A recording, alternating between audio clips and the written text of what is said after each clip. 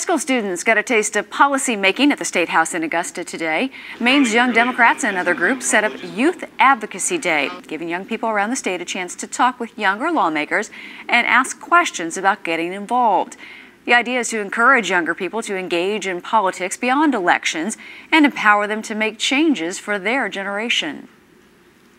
We're hearing that young people are leaving the state because they can't find work, they can't find jobs and opportunities, and we're wanting to say, you know what, we can make it work, we can break down those barriers, and I think millennials in general are less partisan. They don't see the D or the R, they see what is the problem, what's the potential solution, and we're making it happen in Augusta.